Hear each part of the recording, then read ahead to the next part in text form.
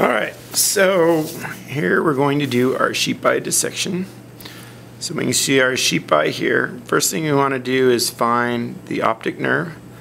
So if I feel right there, there's the optic nerve coming out of the back. Here's our cornea in the front.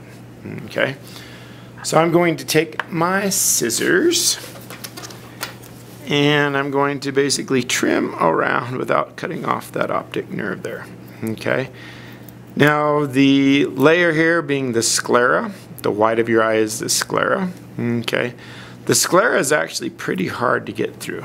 Okay, the outer thin membrane is the conjunctiva, and then just underneath the conjunctiva, then that sclera is very difficult to get through. So I'm able to trim the eyeball pretty well here without cutting through anything. All right, so I'm going to go ahead and pull some stuff away from this optic nerve because I want to make sure that I get right around that optic nerve when I dissect it. Okay, and we'll trim around that optic nerve, make sure that we trim it really well so that we get everything off of there and around there. All right, move this stuff all out of the way because it's icky. And then we'll look at this. So here's our optic nerve. Here is our cornea in the front. All right, so now what we're going to want to do is bisect this into an anterior and posterior portion. Okay, so what I'm going to do is I'm going to take my thumb and my finger, put it right on the cornea there, take my scalpel and push down inside there. Okay, you can see some fluid coming out.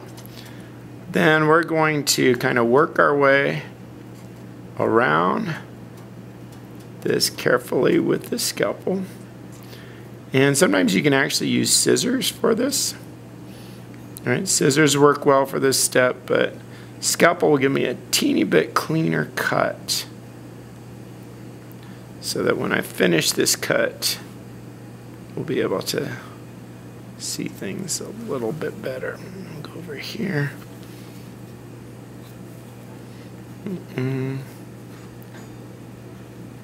want to just kind of finish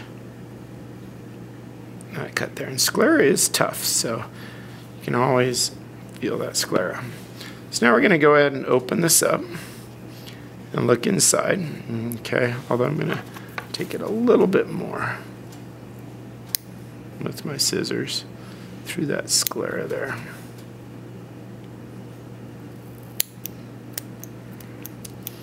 Okay, so now we can open this up and we can see then what we have back here. Kind of looks a little like an egg. That is our lens. If I pull all of that out, I kind of drip all of that out, then we have all this jelly attached around that lens. This jelly is the vitreous humor. So it's jelly-like fluid inside that basically is designed to hold everything in place. Okay. Up here then we have our cornea. Inside there, that hole right there is the pupil. Okay, on this side around that hole is the iris. And then if we kind of dig down right around the edges there, you can see that big bump there, that's the ciliary body. The ciliary body then was attached to suspensory ligaments then that were holding the eye. So now let's go ahead and we'll extract our lens from the vitreous humor. So that vitreous humor is very much jelly-like. And the reason the vitreous humor is there is because the vitreous humor holds the eye in place. So down there in the back is the retina. Okay, that retina is a really thin sheet and we have it in, it's really in good shape right now. We'll look at that here in a minute. Let's talk about the lens first. So here's our lens. This lens is really hard. It's opaque. Typically that lens will be translucent where you can see right through it. Okay, and it's going to be a lot softer. So through the preservation then it's basically become opaque. And so the way that eyes focus is through what's called accommodation. So our suspensory ligaments pull on the eyes, stretch that lens out so the lens gets smaller and thicker. All right? So that's you know, it's a good system, but the problem is that as you age, you put layers and layers upon that lens. In fact, you can go in and you can look at all of the layers on lenses from year to year. Okay. As people get older, then the lens becomes less able to stretch and to bend. And because of that, then when people get older, they are pretty much guaranteed that they're going to need reading glasses because it doesn't bend enough and it's not malleable enough as they get old and those layers get on. Okay. Now, octopi and mollusks have a different system. So in their system, it works more like a camera that focuses in and out, where the lens moves in and out. So an octopus is never going to need glasses, whereas people need glasses. All right, let's look back here then in the back of the eye. So there's a really thin layer that's very, very delicate back here. This is the retina. And so you'll notice I can pull off that retina very gently there. So see how that retina comes off? Okay. And so retina, of course, you know, retinal problems are probably the leading cause of blindness in people. Detached retina is very common, where you just basically get that retina detached from the choroid. The layer underneath that retina then is the choroid. And this is an interesting choroid. Usually this choroid on most sheep is really bright blue. This is actually black over here, black over here. We have a little bit of blue here, and then this is shiny right here. Normally this blue, translucent blue, is what's in most sheep eyes, but of course you have variation between different sheep. Okay. If we look at the retina, then we can see the retina is still holding on there. That is where the optic nerve attaches to the retina right there, and that's where the blind spot is. Okay. This blue then, as I mentioned back there, is called the tapetum lucidum.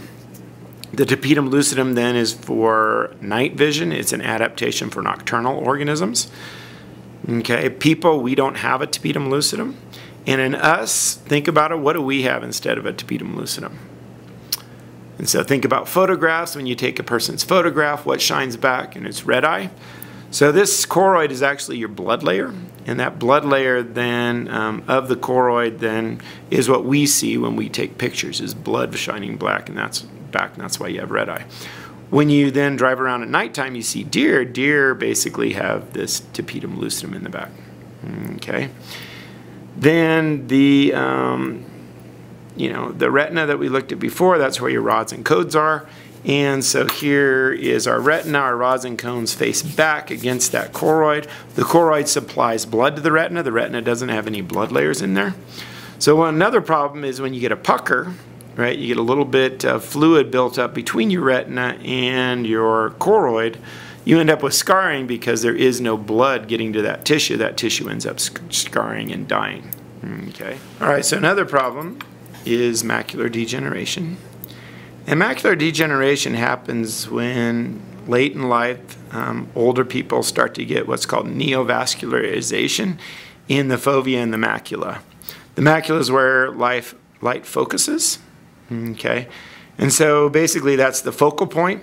And if you get vascularization in there, the weird part about us is that light comes in, it bounces off of that choroid and bounces back to our rods and cones, because our rods and cones are facing your choroid in there. So if it goes in, you have neovascularization and they bounce all over the place, then that causes problems in the macula, and then you get that macular degeneration and you can't see anything.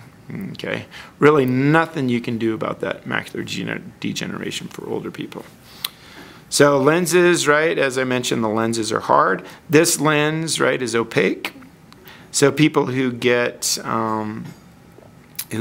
cataracts. Cataracts is basically when you get protein deposits on that lens.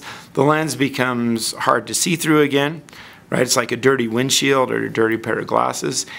And basically light scatters. The way that they fix that is they basically just go in, cut open the cornea, take out the lens, and put in a fake lens that doesn't have the ability to accommodate in there. Okay. LASIK then really only reshapes the cornea.